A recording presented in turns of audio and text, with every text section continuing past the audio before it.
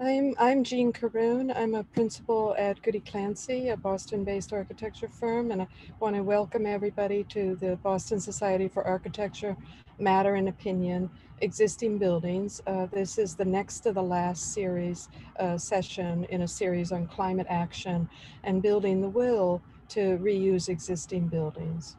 As I said, I'm Jean Caroon. I'm a principal at Goody Clancy. I'm very happy to be moderating this session, which will be about housing, and with a stellar panel, and we're looking forward to your questions from the audience. We'll be focusing on multifamily housing today.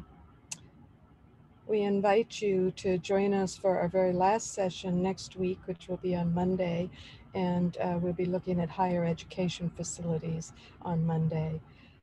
But I would like to thank our sponsor, Spalding Brick Company, who has made this session possible, and all of the sessions this summer. We really appreciate their stepping up to the plate to make such an important topic available to all. I'd also like to thank our partners, the various AIA chapters, the AIA Central Massachusetts, who are hosting the New England Design Awards this year, AIA Connecticut, Rhode Island, Vermont, Western Massachusetts, and the Boston Preservation Alliance, Built Environment Plus, and the Boston chapter of the International Facility for Management Association. Just a reminder that we are recording this session and that your registration and attendance includes your consent to the BSA image and content release policy. We will share this session later this week for you to access on architects.org, and we'll notify you by email once it's posted. If you'd like to receive continuing education credit or a certificate for attending today, please fill out the short Google form. The link will occur in the chat, so look for it there. Our wonderful Caitlin Hart, who's been the key organizer for this session and keeps us all going, will post it at least twice, I know from experience. So please look for it at that point. This session and the series have been about building the will around existing buildings among many constituents by investigating the hurdles to and benefits of existing building works. In doing this, we can determine what we need as owners, builders, architects, and advocates to embrace existing buildings as many things, but especially as climate solutions at a time when the urgency of climate change is paramount and getting more and more press. We know that reusing what already exists is the fastest way to meet our carbon reduction goals. And that's what these sessions are all about. Today, we'll learn about two multifamily housing projects located in Somerville and Lawrence. Following presentations on each of the projects, we'll open it up for discussion and Q&A. We'd really appreciate it if you have questions that you go ahead and post them in the chat, but you can also just bring them up after the sessions are done. First today, we'll hear from Bethany Moody, a project architect at Icon Architecture, and Dan Drazen, Vice President of Development at Trinity Financial, and Lawrence Sparrow, the Construction Project Manager at Trinity Financial. And then we'll hear from Frank Valdes, Principal at DiMella Shaffer, Brian Langton, Director of Modernization at Somerville Housing Authority. And with that, let's begin.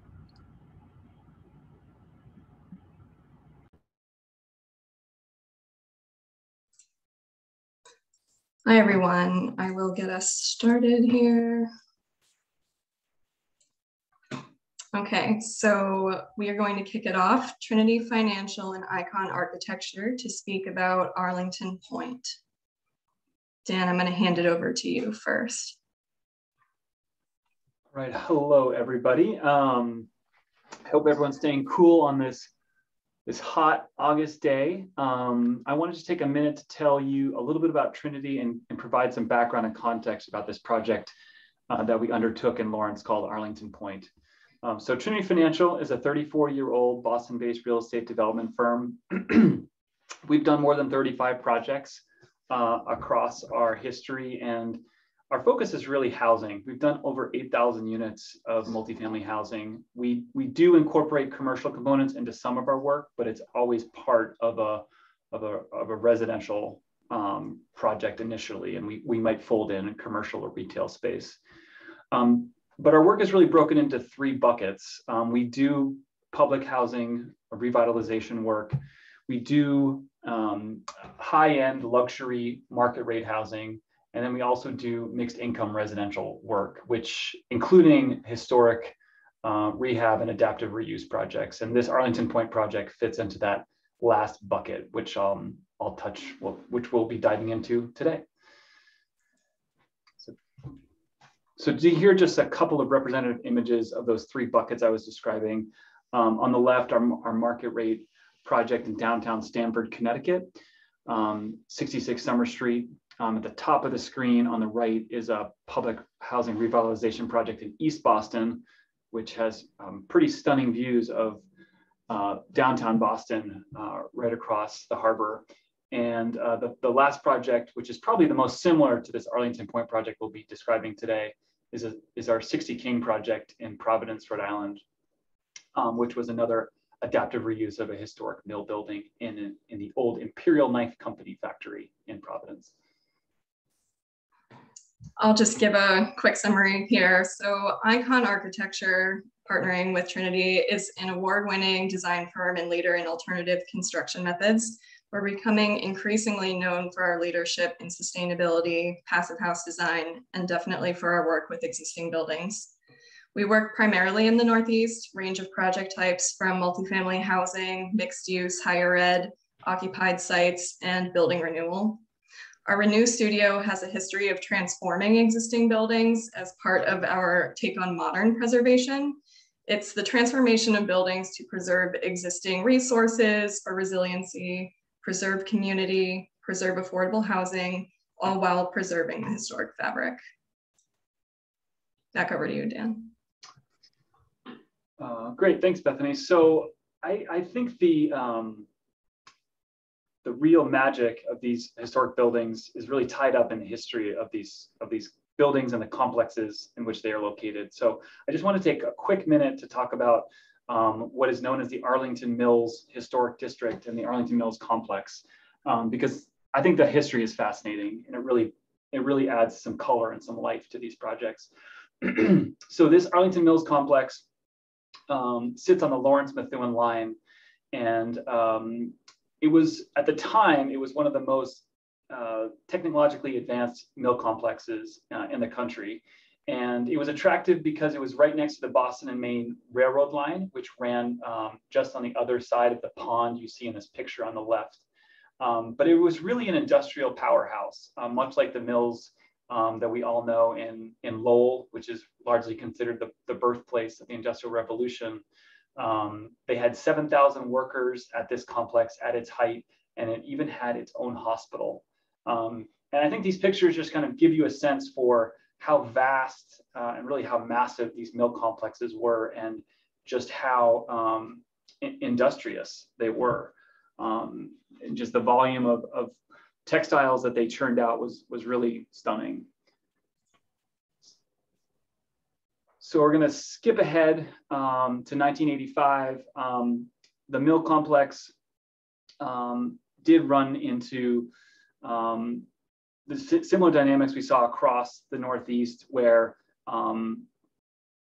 production shifted to the south or overseas, and the complex fell into decline. But in 1985, with local congressional leadership, there was a National Historic District established here.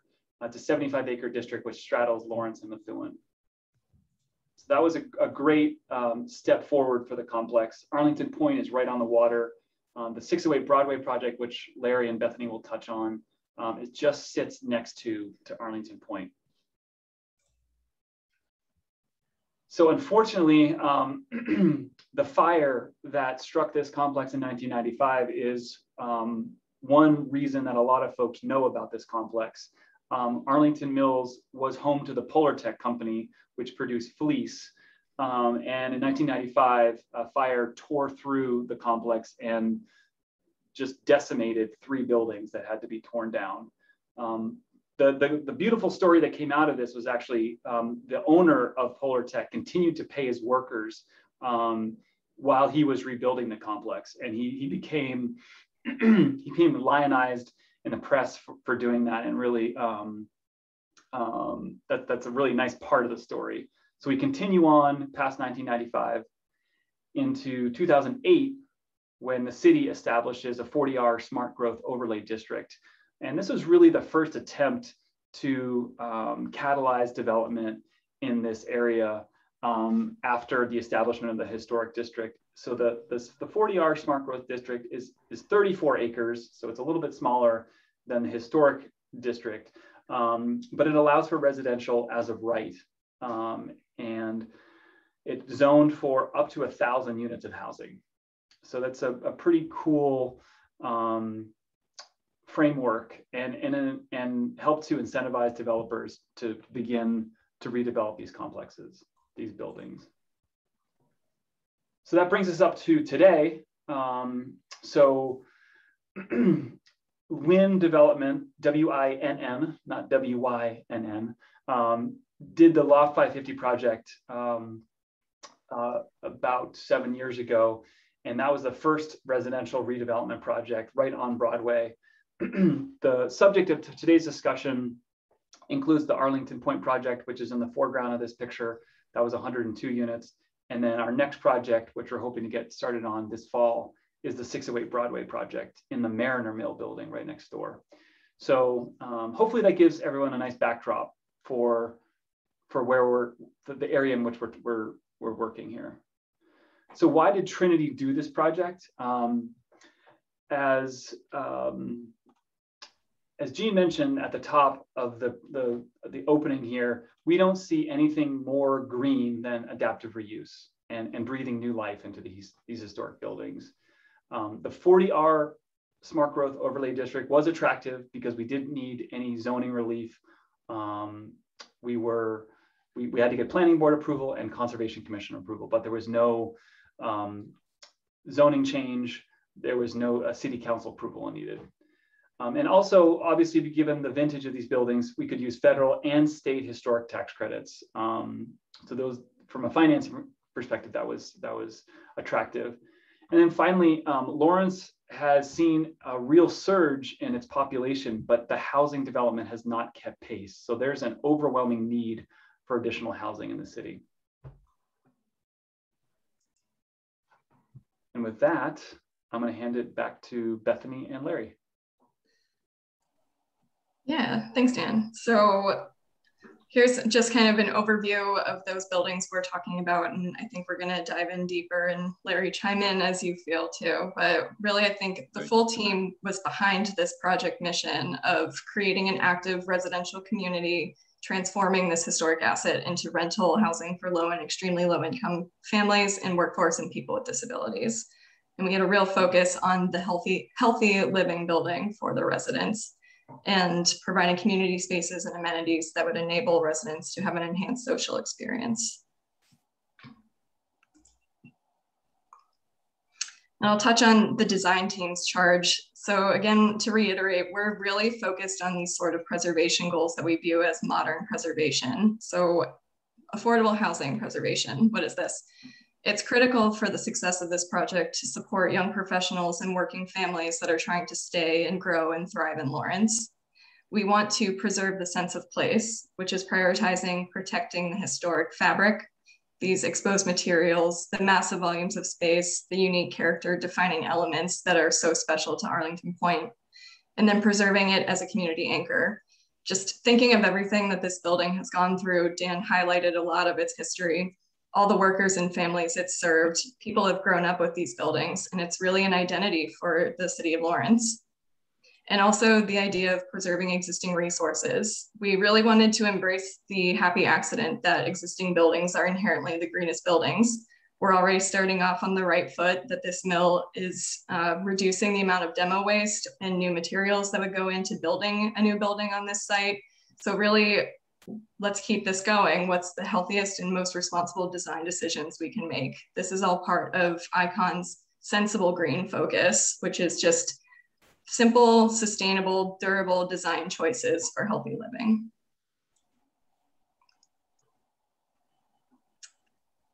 And I will give us a quick walkthrough of the site before Larry jumps into some of the opportunities and discoveries. So this is the site. We've got the Van Brody main warehouse mill located along the Spigot River and Stevens Pond, which is actually the original mill pond that supplied water for the complex. It's a complete restoration of these three buildings, the warehouse, the original incinerator building, and then the existing pump house, which is still in service. So once an anchor for this community, it's been standing vacant. Now we can work with Mass Historic and National Park Service to sensitively adapt these buildings into 102 units of mixed income family housing. And just a quick look at the existing building plan. We've already got all of this structure in place. We have the existing masonry in place. The columns are really going to be everything, directing the entire layout for the building. We have a regular 8-foot column spacing, column bay. The infrastructure is already on site. Roads are already nearby. And so really, where do we start? We start laying out this building, trying to prioritize the historic entry. It's really celebrated with this vertical expression on the building. Obviously, we have to make the responsible decision to make it accessible and equitable for all. But that brings us to today. We have these large loft-style units in a clean modular 2 to 3 bay footprint. They're luxurious open plan living for affordable housing clients, and we don't have to sacrifice on amenity spaces. You can see in this wing of the building here, looking over Stevens Pond, that we have a sunny lounge, focusing on those views across the water, a fitness center, and a kids center that's critical for the families living here. I'm going to hand it over to you, Larry. Oh, well, thank you very much, Bethany. I'm Larry Sparrow with Trinity. I oversaw the construction of this, both pre-construction and all the pricing. We had a nice construction team. Along with Icon, we had Abathar was our contractor, who we've done a couple of historic rehabs with them previously. So it was a real nice fit, along with all the various engineers, geotech, etc. So you can see in previous slides that this building, although it was good and solid, it certainly needed a lot of help. So as we managed the construction and the funds, we always have contingencies. I kept in abeyance certain amounts until we know we got through the what I call foundations or the main demo, structural repairs, etc. And we did that reasonably comfortably within our budgets, which the biggest thing then I released was 100% cut and point of all the masonry. So in my opinion, I don't know if you go to the next slide, if it shows it a little more, but the building went from looking like an old tired masonry building to frankly a brand new building, which can be done with good cleaning, historic cleaning. You know, you do the analysis, chemical analysis, etc. of the of all the mortars and replacement of brick. We happen to use Judy Selwyn, which probably most folks know over the many years. And we worked together and I think came up with, that was money well spent, well over $500,000 additional from just the spot pointing we had. But boy, that made a nice difference. And then a favorite joke with our group is that for some reason we couldn't find a home for the transformer except right next to the front door. So we, myself, need to keep an eye on it, along with our landscape architects, myself, coming and tickling around ideas, and we came up with something that was semi-transparent, but a little interest. So that was a fun thing to do, which maybe we'll see other components of that. We try to instill a certain delight in our renovations when we can afford it. Yeah, and we should talk about tell the story about some of the old site features.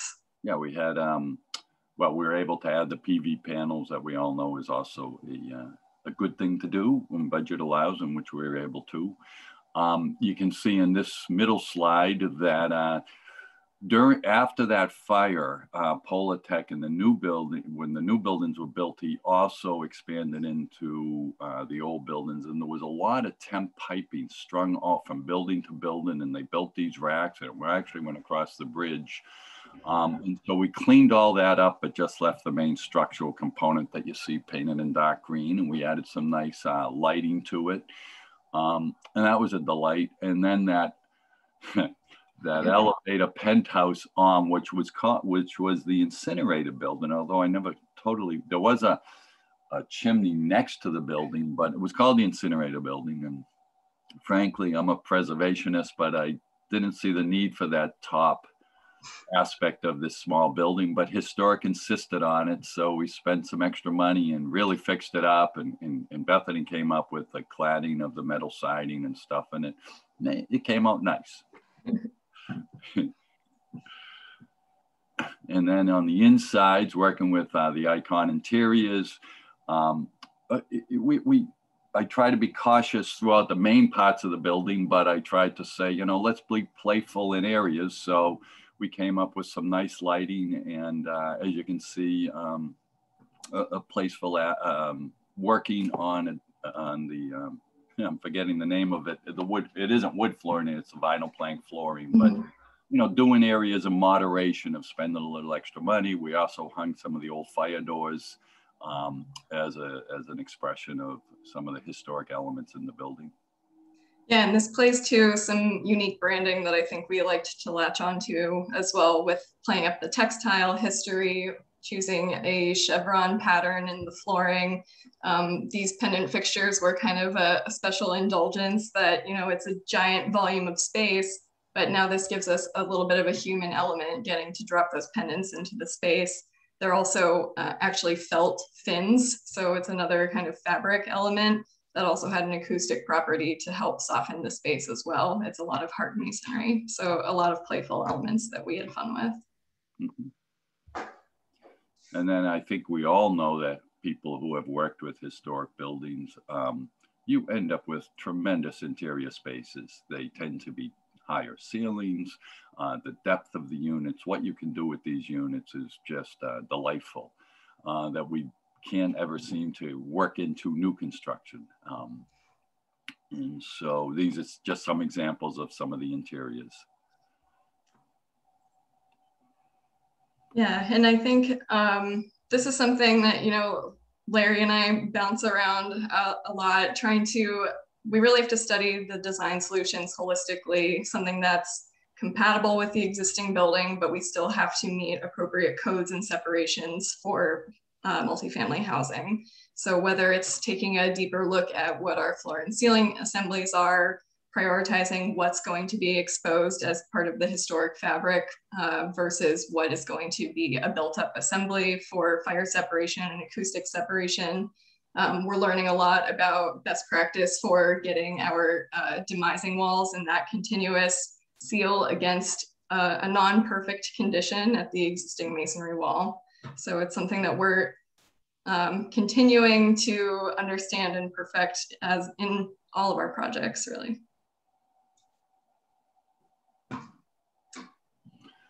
And then there was the pond, Stevens Pond, that was a challenge. You can see the existing of it that I had a little budget allowance set aside with the contractor. We really weren't sure what we were going to end up with by the time you got all the trees and the fencing, old fencing, dilapidation down, what we were going to be left with. And it all turned out well. And then part of it was I had a nice collaboration with the foreman, Masterson's foreman, who was the site contractor. He and I worked together to develop in the middle of the rehab. You can see one area that was really falling apart, and we were able to simply get some concrete blocks to make it work.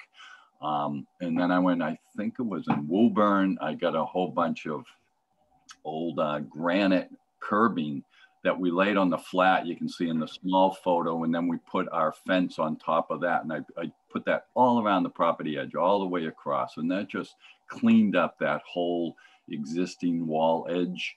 And gosh darn it, it came out pretty nice. It really reinforced that relationship for the new users with the river. It was always important to have that connection, but now with all the addition of these little pocket parks and outdoor tot lots, being able to actually enjoy being near that river's edge and not worrying about the condition on the edge, I think this was really successful for the project. Yeah. I think of just on the outside, a photo we don't have is there's a dam right next to this project. Yeah. The water roars over in the high when in the spring when the water's really running, and it really is a tremendous sight. So again, on interior, I don't want to take up too much more time, but the, interiors are wonderful. These are corridors. Again, what you get in rehab is because when you're given the opportunity, many buildings have it, you can put a little added space in your corridors so they're a little wider. All this kind of stuff helps management as well. Building the durability for management. People have plenty of room to move around. They're not scraping the walls.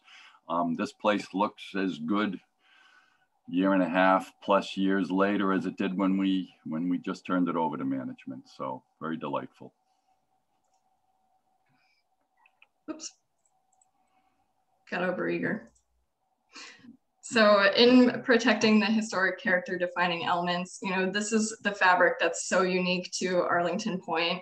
I'll start with these middle photos, the shutter doors. We had to keep these, we have a number of these historic wood doors along the elevation that needed to be maintained for historic. But, you know, these are people's homes. We need the light, we need the openness. How can we make this special? And I think the solution turned out really unique and special to Arlington Point, that it's almost a couple of units that get this Juliet balcony sort of view into their units by keeping those historic shutter doors. And we have salvaged wood columns that are pretty unique to this building. They look like little donuts that kind of, they're gonna show up in the next slide. Same with the idea of these steel doors. They're special that if they wouldn't be everywhere. They're inherently something to the building that we just have a respect for. So I think these are the pieces that really make this project stand out. So you can see, again, we came back to the lobby, those serendipitous moments where you see the steel doors hanging and giving some unique branding to the space. This is in the kids center. It's one of those infilled openings that really only happened just because of raising that floor level. And now you have a child scaled chalk wall infilled in an existing opening. And then the really celebrated moment of the Van Brody Lounge with those views across the water. And this is, I shouldn't take this away from Larry. I'd like him to kind of get that moment of celebration. Well, that's kind of you, but my rehabs, I love it when I'm given the opportunity, if I can think of a way for me to leave a mark. And I have a pretty good sized wood shop for my own hobbies and a good sized bandsaw. So came up with the idea of taking some of those wood columns and slicing them up. And then creating this, well, in my brain, it was an image of the river, which is, we're along the river's edge there. So that was kind of what I came up with, and it worked out pretty good. It works well. So yeah, preservation of a community anchor. We've touched on it a number of times. These spaces are really only possible because of this being an existing building and not new construction. And Arlington Point was a community anchor in its industrial past, and now it's stabilizing this community for the future, serving those vulnerable populations that really depend on their affordable housing opportunities. At the time of the ribbon cutting, I thought it was amazing. Former Mayor Rivera described being a kid growing up here and riding his bike around the vacant mill buildings. And he noted at the time that adapted mill buildings were actually contributing to over 500 units of affordable and desirable housing in Lawrence. So just that in itself is something to be recognized, that now Arlington Point is housing 102 affordable units.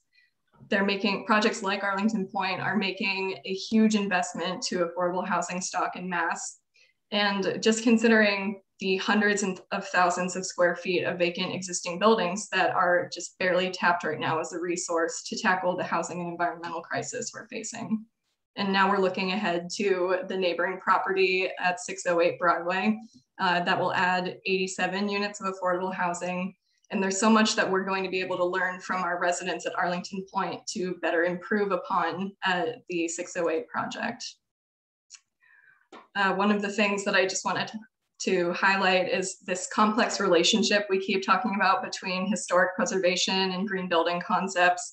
And they just really don't always align. That's a little bit of a love-hate relationship, but I really think that preservation and resiliency need each other.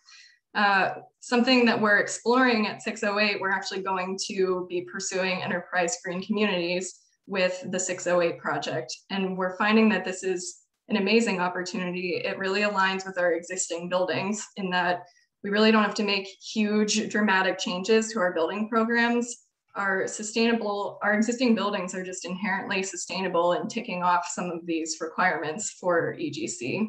And we're also finding that just implementing those responsible and sensible green strategies is taking care of the majority of the rest of the effort.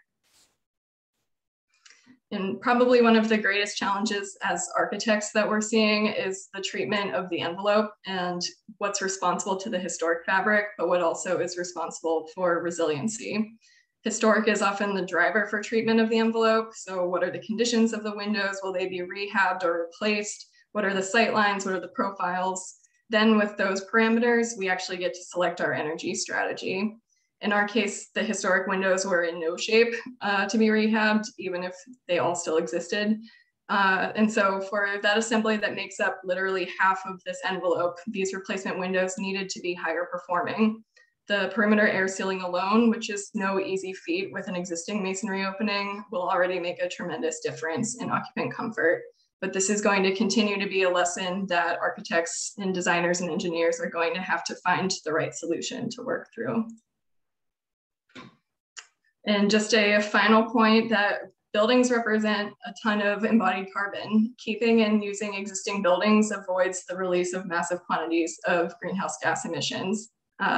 So avoiding the amount of demo and replacing existing buildings, we've touched on this at the beginning. Consider all the material that's already in place, all the structure that's in place, all of that embodied energy that we were able to avoid through production, transport, install, and the demo is all just underscoring that retrofitting existing buildings to meet high performance standards is just the most effective strategy.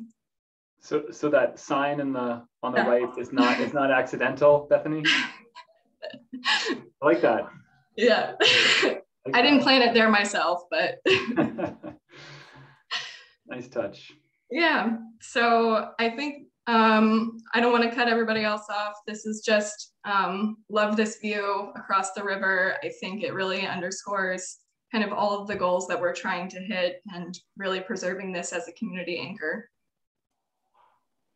I noticed one of the chat comments to talk about parking, and then it was kind of cut off, but I think she was asking about the masonry and insulation, etc. Bethany, I think you hit on it. We had almost all our half windows that allowed you to do the equation, but also on the historic guidelines, we're not insulating exterior walls like we used to, and probably for a good thing. I know I've gone into, I think it was the Fig Newton building in Cambridge that we insulated, used to 25 years ago, stud and insulate all the interior walls.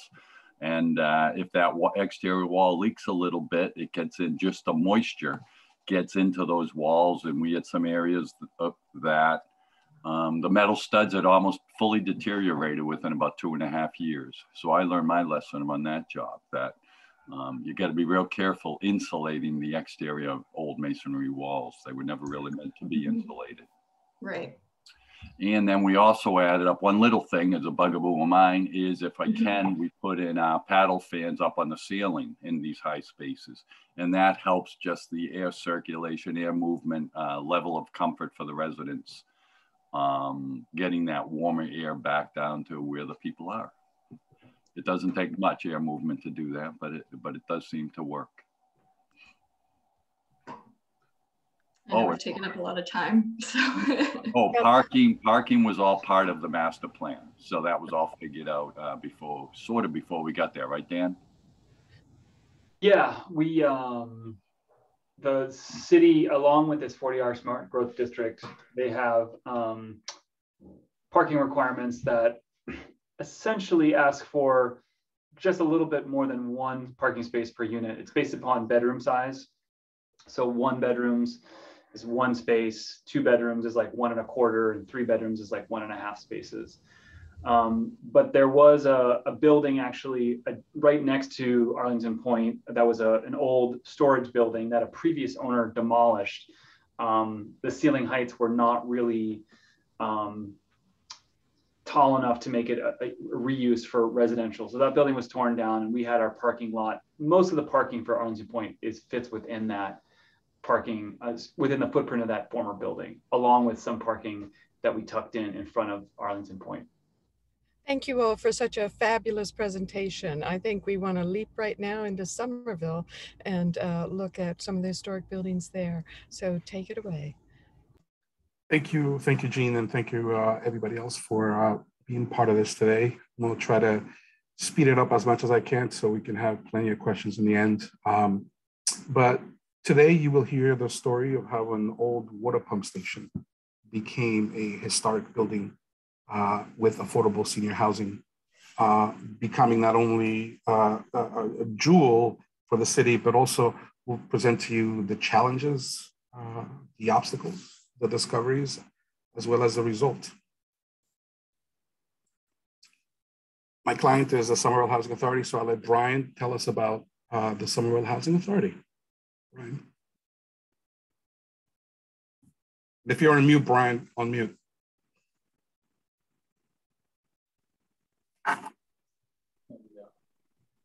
Yeah, so this building we acquired about 5 years prior to purchase, to build, developing it. We bought it from the MWRA, and with housing authorities, we are always short on money, and we're always trying to add additional units to our portfolios.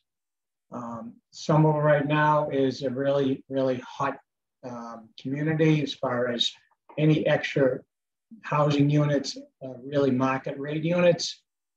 So we were able to take advantage of purchasing this building for really nothing. And then over a 5-year period, developed a plan, put some funding in place, and we hired DiMella Shaffer to do design and development. And they did a terrific job. We ended up with 25 beautiful units. This building sat at the entrance of the city of Somerville as you're entering from Arlington or from Medford. It was a really blight to the community, and that end of the city is really nice. It's on the Mystic River. I actually grew up in that end of the city, and so I would see this building always growing up, and it was just covered with ivy and all sorts of growth that you couldn't really tell really what it was, only that it was vacant and that it had great bones, beautiful arch windows. It had beautiful architectural details, slate roof. It was a really, really nice building. It just needed some attention, needed some love. And so that's what we turned it over to Frank, and Frank worked his magic. And thank you. I'll let you move on, Frank. Awesome. Thank you, Brian. Just a little bit quickly about DiMella Shaffer. Today, we are a firm of about, diverse 70 people here in the Boston area. Our work encompasses a variety of different things. We do everything from academic workplaces, senior living, multifamily housing, as well as science and technology. But here is, the pump station as we see it today in a larger campus setting. What you will see is that the entire complex here is part of the Somerville Housing Authority's campus. The historic building is right here. And this is the focus of what we really were working on the project when we moved forward. The interesting part about the building is that it started initially as a smaller component of a pump station. It was just a 6-bay building that provided the functioning of the pump station. What is fascinating about the building itself is how it also grew over periods of time. The original piece was from 1862. There was an addition that was done in 1870 as well to the pump station. And then in 1895, another piece was added to the building to complete it for that time period. And the architecture of the building is in a Romanesque revival architecture that was very popular at the time period for these types of architecture. Here in the back, you can begin to see the boiler plant for the building and the chimney stack, which actually no longer in existence. So we only had the shell at the beginning to really work with. The condition of how we really found this building is interesting. The building was in very deteriorated condition. And it had it served as a pump station up to 1912 when the pumps and engines were sold for scrap. And then during World War I, the building was renovated to offices, and in 1921 for additional offices, but it has been basically dilapidated over 70, 80 years, not being used for anything. You can begin to see as well that a lot of the detail had been lost in the building. Doors had been added where doors did not belong, and some of the windows in the mansard roof had disappeared from the architecture. As Brian had mentioned, the planting had really overtaken the building. It was beginning to damage the architecture, beginning to damage the brick as well, which created an incredible challenge as well during the renovation of the project. One of the other fascinating things that we discovered was that because the building was being used for storage, a lot of the original detail had been ripped apart to accommodate garage doors, very good looking garage doors, as you guys can see, so that it could function in a more modern utilitarian way. But within that, the architecture of the building was being lost throughout because of that bad treatment. Here you can begin to see the deterioration of the brick. The sills had begun to deteriorate as well. And the brick was beginning to just lose its quality, and it was beginning to fall apart in multiple directions. We found some drawings as well of the original building through the archives. And one of the things that was one of the fascinating components of the building was the original heavy timber beams that existed throughout the complex. And this is what supported the mansard roof, as well as some boiler rooms that had been buried that we discovered during construction. But in essence, this beautiful architecture existed there, but because of the nature of housing, it had to be covered. And actually the sad part is that the only people who get to see this is the people doing maintenance in the equipment that is located in the roof. And those are the only people who get to really always enjoy that. We couldn't really make them part of the units because of fire and code reasons. Here you can begin to see some of the curvature of some of those beams on the inside and in the attic space, as well as the firewall separations that were created through the different divisions of the buildings that were added over time. The basement, one of the most interesting components of the building.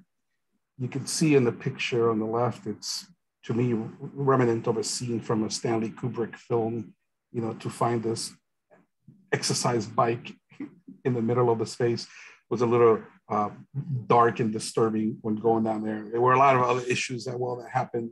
The joke we had was that this is the building where animals came to commit suicide just because we found multiple dead animals. The other interesting part, and I don't know why we were all amazed by it, but we found water in the building, continuously flowing water.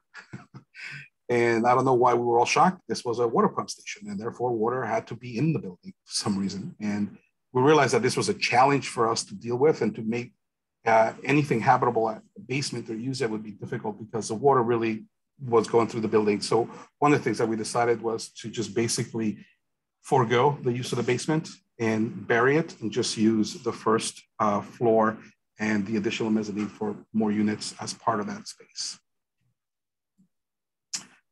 We put all of our work together and we submitted for historic NPS approvals, as every project does, to get the historical tax credits and all of that good stuff.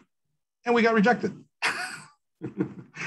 To our surprise, we were very shocked to get rejected. We didn't understand why the project was being rejected. Upon further information, we found out really that the rejection had come because of the way that we had treated the windows.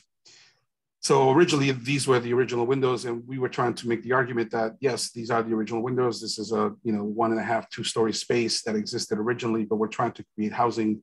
In order to create housing, we really needed to create a subdivision of that window so that we can have a floor come through it, and this would be the apartment above, and this would be the apartment below. We had a revision. The interesting part, if anybody has ever gone through an NPS appeal, is that you get one appeal and one appeal only. If you get rejected after that one appeal, you can't go back. So you get one shot to really prove your case. And in this case, we flew down to DC and try to resolve the issue. On the left, you can begin to see what we had presented. The entirety of that component of the window was about almost a foot, if not bigger. And that's one of the issues that they had. What we decided to do is begin to pull away from the window as much as possible. And then you can see on the right how far away we pulled away with the detail in order to minimize then the window mullion at that intersection, which came down to about 8 inches in that revision. They approved us. They then said, yes, okay, go ahead. One of the advantages that we had is that the person who was reviewing us had his daughter who was studying at Tufts University. So he would drive through this building all the time, and he understood the nature of the building. He understood the need to renovate it. So it was great to have that be part of it. Here you can begin to see during construction what that detail begins to look like, and in order to support that slab and in order to stay away from the window while we were doing construction. This is once we've demolished everything in the building. It was the first time probably that we were seeing the whole bay, or the whole bay had been open probably since 1921. So we're beginning to see really the essence of the space, as well as discovering a lot of these boiler rooms that existed down there that we didn't know that were there. And for some odd reason, all of the borings had missed it and never landed on them. We also begin to see where we removed the firewalls, and we had to add additional structure beams at the top to support that, as they were all 3 buildings combined into one. Here you can begin to see some of those windows and what they begin to look like towards the end when the renovation was done. The idea of looking at the windows is that they almost don't look like they're 2 windows, even though, as you can see, the operation of the double hung, they are 2 windows serving 2 different spaces. And here you can begin to see further in the back where that floor is. And this is kind of like what the view from the inside is that you can experience. So it's really interesting experience, and people like living in the second floor rather than living in the first floor because they get a different experience of it. But this is what it turned out to be. We decided to also leave brick exposed around the windows to reveal some of the original brick and also aesthetic of that. This is what the building looks like today. We decided to take pictures in the wintertime. We thought it was apropos to have snow and to have this kind of look for the building. I think it fit well with it. But now you can begin to see the fully renovated building has become iconic and really an entry point to the city of Somerville. It's become a home to 25 seniors, and it's affordable housing, so a much needed component. It is a loved building by the people who live there and the Somerville Housing Authority. Here you begin to see also as well some of the reconstruction of the detailing where the garage doors used to be and how we brought those components back. The windows again, there were some larger windows that also exist, and some lucky units get to have those windows in their apartments. We decided to preserve one original window as well. And here you begin to see it. We reconstructed the window, and that window is then put back at the end of the corridor. We pulled away the balcony so that you could get the full reading of that window as a remnants of what it used to be. And here's that window from the outside. You can begin to see it. We blocked in a lot of the doors that have been added. This building has won many awards. One of the best ones that we're proud of is the 2020 Mayor Thomas Menino Legacy Award for it. This is the Mystic Waterworks Pump Station building presentation. It's a building that we're very proud of and we loved it. I will stop sharing now, and if there's questions, we are happy to begin to answer.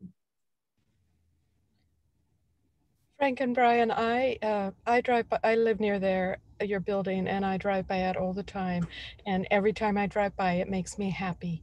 It was such a pleasure to see that building restored. But because of the condition of it and what Frank just showed, I wonder if you could actually speak to the return on investment. And because what we often hear is even with tax credit, that working on a building that's in that dilapidated a condition is going to be more expensive than a renovation. Do you track that, or are you willing to share that? Ryan, it's your court. Yeah, honestly, that's not my forte. I know this building does pay for itself. Any renovations there, any maintenance does pay for itself. I really don't know what the numbers are. I say I was on the construction end, so I really can't get into that point. We did receive about almost $2.5 million in historical tax credits that went directly to that, which helped out a lot on this. We were capable of also as well, through a VE process that every project goes, to be able to do some cost savings in order to minimize also what we were spending, and actually not using the basement and just filling it up and not trying to repair it actually helped out a lot in that as well for that. It's also a fully electric building. There's no gas in the building, and it uses all full electricity as well. Thank you. Dan, can you speak to the cost of that, the kind of renovation work that you do versus new construction? Yeah, I'd be happy to, Gene. You know, it's we obviously with adaptive reuse and historic projects, we get the state and federal historic tax credits to help offset costs. But maybe Larry, you can weigh in on this as well. But from my perspective, as someone who's putting together financing on these projects, these adaptive reuse projects can be as expensive, if not sometimes even more expensive than new construction. There's an efficiency to ground up construction that you can't always achieve with mill projects.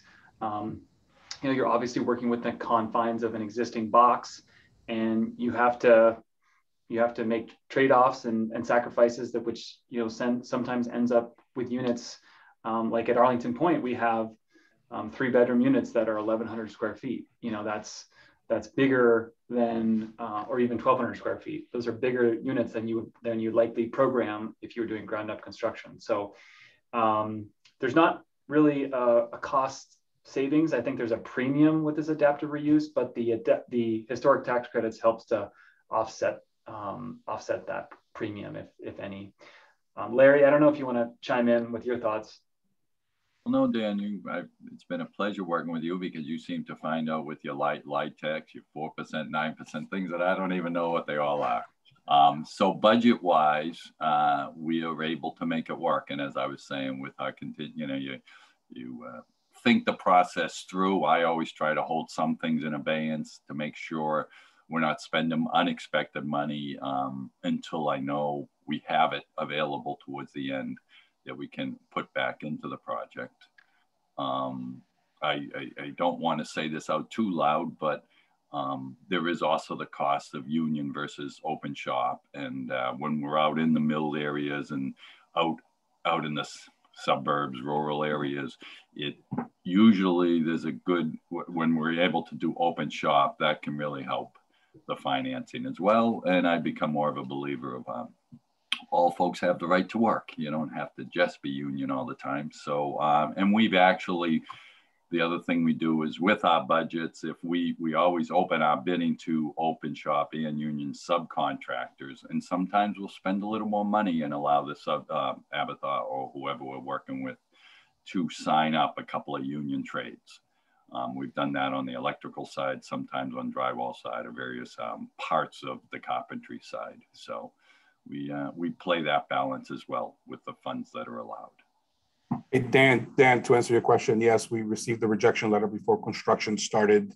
And we were capable of, tracking back fast and getting that before it got started. So yes, we did that. But the interesting part perhaps to, Gene, to mention here is that the differences between the two developers. I mean, the Somerville Housing Authority is a not-for-profit, organization, which their board of directors basically is the people they provide housing to and the needs of the people that they're trying to do. So there's really the need for them to provide housing is the important part. So I think that there's that component. Any profits go back to putting more housing into it, because that's the production of the housing authority to maintain enough housing for people. So I think that it would be interesting just to see ever a comparison of those two. The idea of there is developers who are for profit and they're not for profit, and they're both doing the same type of work. And in the end, how do those costs really value out from a profit perspective and what that is? But I would say that those are the benefits perhaps for the housing authority, that they can really take the money and put it all into the developments. Their rents are also set by the requirements. They can't set their rents. So did either your project, Frank and Brian, was a few years ago, but I wondered if in retrospect, if either team has done an actual embodied carbon analysis of the project. Your projects actually are very, very similar to case studies of a carbon study that the National Trust did about 10 years ago. And one of the things that was interesting about that study was that of all of the project types they looked at, in many ways, the largest additional embodied carbon was in housing because of the amount of materials that needed to be added into mill buildings and vacant shells in order to create housing. And so I was curious if you actually have any data about your investment in embodied carbon. And I guess I would ask the people listening if anybody needs a definition of embodied carbon, which is, I'll go ahead and give it instead of asking. Embodied carbon is, as Bethany pointed out, is the amount of emissions that are released because of new materials. And the great advantage of building reuse is that it avoids new materials.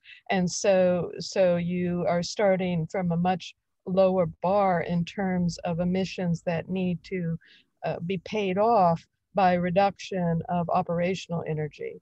And most analysis shows that the amount of carbon from materials in an existing building, a renovation, is actually offsets the operational carbon within easily 5 to 10 years. So from a time value of carbon, it is the single biggest thing we can do to drive our overall emissions down in our building stock, so which is a huge part of it. So having hijacked the comment question period, did either of you do any embodied carbon, or are you thinking about doing any embodied carbon analysis of the buildings? Yeah, we have not. Yeah, we did not. But interestingly enough, we have just gotten a software in the office within the past month that does exactly that. So we might actually run it and just figure out what it is, because we have all the data. So it might be something that we do and we can share as well. But we didn't do it. But you are correct. I mean, aside from the high level of contaminations that you usually find in these sites, that you have to clean up, there are many advantages to doing that. But I would like to find out now. I will say that, so we have this really cool opportunity that I mentioned that, we've got 2 buildings that are very much similar, let's call it what it is, and they're right neighboring sites. And so since the 608 project is pursuing enterprise green communities, we are actually now looking deeper into these kinds of factors. And so while we didn't out of the gate do any sort of calculations on our completed Arlington Point project, we are starting to look at this metric at 608, and we have a new energy model from our engineers that we're looking at to compare to the baseline. We did run the tally program in Revit on our 608 project. And while we're still trying to get our arms around really like what does this mean? What are these numbers? It is really just eye-opening the amount of embodied carbon that would exist if you were providing that new steel structure or that new concrete floor plate or the masonry, that you would never, it just wouldn't be feasible for a new construction project. It wouldn't be built that way at this time, but we are just seeing an incredible amount of embodied carbon that's just inherently, it's in place on site that we're saving because we're not demoing it, we're not rebuilding it. Tally is becoming the software of choice, which I assume, Frank, might be what you've brought into your office, but it isn't like every tool. It has a bit to do with how it's used and how it's exactly. But I would encourage you to bring your case studies to the Carbon Leadership Forum because for the sharing and cross-sharing of how your analysis is being done. I'd be very curious to see these two added to databases that we're trying to collect for the comparison.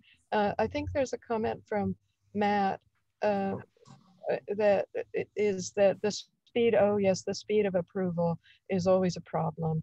And that actually ties back to thinking about the National Park Service.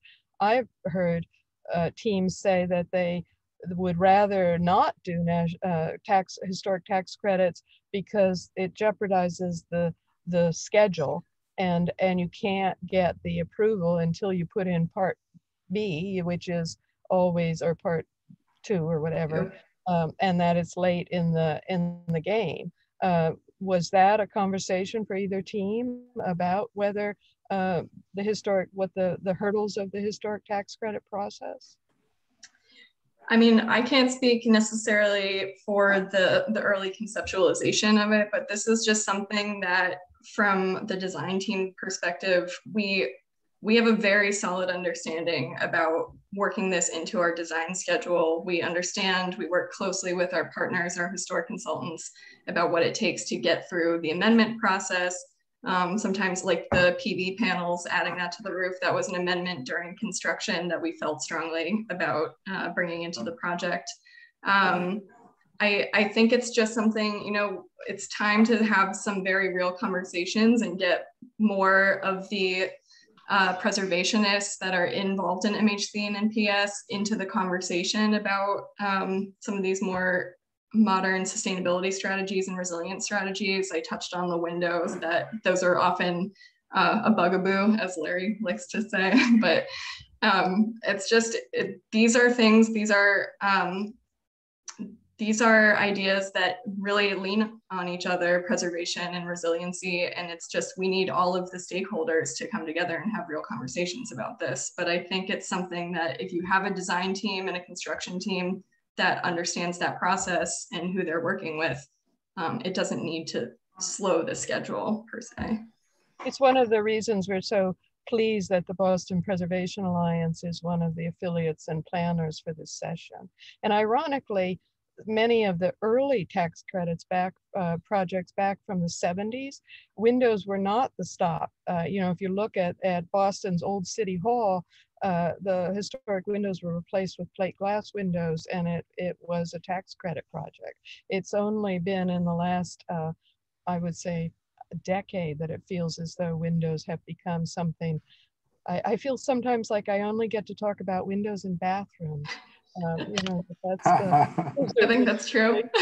That dominate our conversations these days. Yeah, Gene, I would say that I would say that money is money, so it's very hard to say no to money if you can get it right. Right. So getting money from NPS and getting money from, you know, Mass Historic, I think it's key. I would say that for us, the challenge is always Mass Historic, not NPS. NPS is, you know, you get it all in one shot. Mass Historic, you get up to, right, 20%. Right. So you got to keep showing up and doing all of these things, and you can cap it out quickly, and they make you do a lot of work for it. So I would say NPS is really, for us, has never been really a problem. And I think if you understand, you know, the Secretary of Interior's requirements, you know, you pretty much can navigate that pretty well.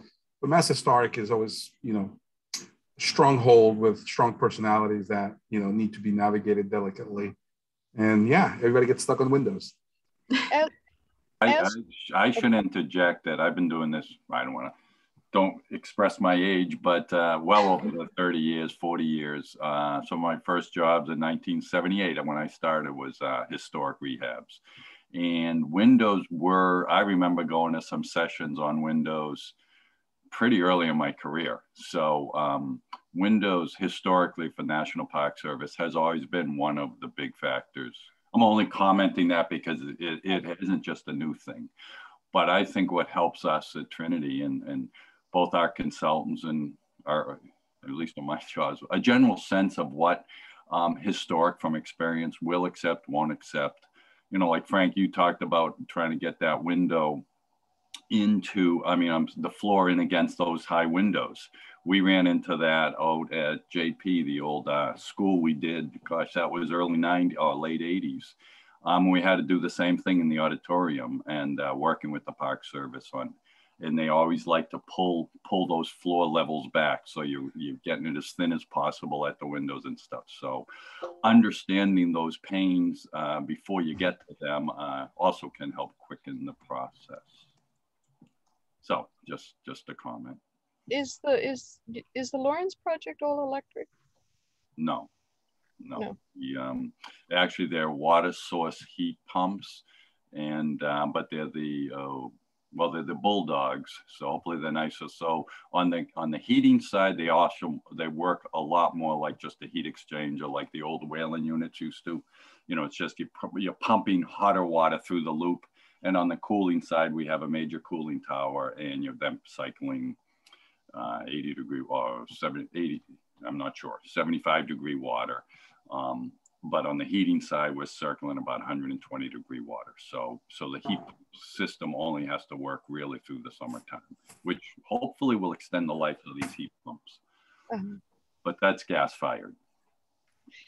As we try to increase the number of existing buildings being used, historic tax credits historic buildings are a relatively small percentage of all existing building stock.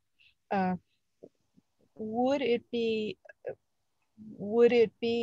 if we were looking for the single most effective way in order to have more existing buildings used, would other kinds of tax credits be it? Would it be about money?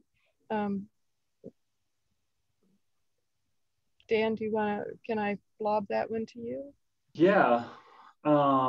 So just to summarize, Jean, I think that the question is, what other incentives could interest developers in doing more adaptive reuse and historic rehabilitation work? Well, or actually what I was wondering was what other incentives could interest developers in reusing existing buildings which might not be historic or not have an historic designation. How do we get more people how do we create a world in which reuse of a building is the first go-to, not the last? And they aren't as extraordinary as some of the buildings that you all have. But a lot of that is kind of done at the local levels with now local historic boards can put a delay of demolition on a building relatively for like a year's delay. So the developer can rethink that process. I see that quite a bit in the local papers up here in the Beverly area. And I've heard about that. And Dan, everyone's indicated, I'm a believer of reusing old buildings and not just for the historic component. Heck, if you throw your tax credits in, it makes that renovation a little more difficult, doesn't it? Because they concern themselves with your floor coverings and your lightings and your windows and all that. But if you can just take the basic structure, I think someone mentioned that a lot of times towns will assist you in the permitting process to make that go a little bit quicker. But what about the non-historic buildings? What about the buildings that aren't over 50 years old? Reusing them also good for the environment. It's you needed, why developers renovate historic buildings or buildings and get it approved for historic, because there's that tax incentive, right? There is that money that exists there. And I think that is a driver. I think that if there was an incentive from cities to reuse buildings of any type, I think that people would be happy to do that. But I think that to take a building and take the risk of, unforeseen conditions when you're working on it without any potential of a pillow of money that exists out there, it's a challenge for anyone to take that. So I think that if cities created incentives for developers to renovate just buildings and make use out of them and make them better, I think that it would be a change in people's minds to do that. Definitely. Right, but cities do that with tax incentives on their own local levels. I've just seen it over the years that that's not always a tax structure. It is reusing old buildings. And Frank, you're right about the unknowns and taking on that risk about unknowns. But there is advantages out there to reusing older buildings and bringing them back to new life. You might even see it in the commercial side to some extent. I don't know if you'll see all these empty office buildings being converted. Sorry, guys, that's a thing on COVID-19. What do we do with all these? But if I can go to Alston, if I can go to Alston and take on a 2-story old warehouse and tear it down, right, and be able to put a 12-story residential building, that I get approval for, it's what am I going to do, right? Which is, I think that's the conflicting component of some of those things. But I think it's a very interesting question. I would look further into it, like Larry's, saying that there's incentives already in existence. I think more and more, are necessary. I wonder if there's, because it seems to be a town by town issue, it would be, I guess I keep trying to think about what can be a national incentive, not unlike the National Historic tax credit, which is not every state has a state historic tax credit, and very few states allow you to use the tax credits on an owner occupied building for residential. So I wonder if, as we look at infrastructure legislation, if we should be advocating for legislation that actually addresses a broader building reuse credit that is modeled after the historic tax credit to incentivize building reuse, and if that would then have a domino effect to more local communities as we make the issue of embodied carbon clearer. And just out of curiosity, among the panelists, do you remember when you first heard or began to understand the term of embodied carbon, and what brought it to your focus? Or has everybody heard the term, and what brought it to your focus? I've heard the term. I continue to educate myself on it on weekly, monthly, yearly basis. But I think for me, it became when Somerville, I live in Somerville, and I serve in the Urban Design Commission as well for the city of Somerville. And Somerville just went through a rezoning, changed their zoning to a new zoning. And I think that when they rechanged their zoning, they introduced as zero carbon and embodied carbon components. For me, that was the first time that I was learning in more depth about it beyond just a buzzword that you hear. Mm-hmm. Yeah, and ICON's been taking a very active role in being a sustainable leader in the industry. We signed on to the 2030 challenge some years ago. We're increasingly trying to find new ways, new construction paths to evaluate our projects. And we're actually doing a lot of soul searching and going back through our completed projects and trying to study some of these metrics. And I think it's something, I don't know like what might have been the first point that I started recognizing these terms. And like Frank, it's a daily re-education. I don't know if I'll ever fully understand it and wrap my arms around it, but it's something that our firm just really takes personally and is committed to. So I think it's going to be an ongoing process. Mm-hmm. Well, are there other topics that you would like to turn to for each other, or questions for each other? You both do such amazing projects and have very deep portfolios, so I appreciate you sharing these two signature projects. Oh, thank you. This was a pleasure presenting. And Brian, I really appreciate someone who's taking out of their, when you're a public official, taking time from your day to give to the professional community. That's extremely generous. And same Larry and Dan to come to the Boston Society for Architecture to my pleasure. Help us educate. And these sessions are recorded and they are shared. So the live audience is a very small part of who actually sees them, but is the group that gets their continuing education credits.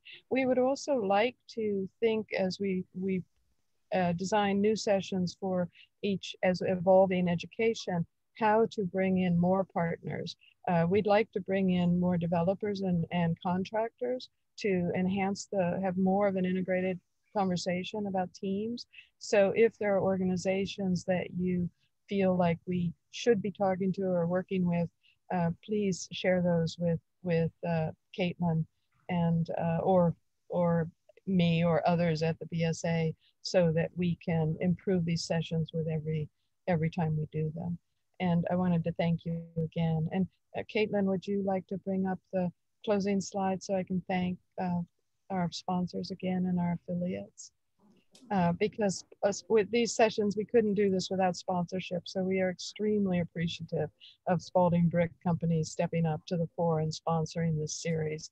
It's been incredibly valuable and we really appreciate it. And we also appreciate our affiliates who have helped to broadcast it and will continue to broadcast it. Becomes more available to a wider and wider audience.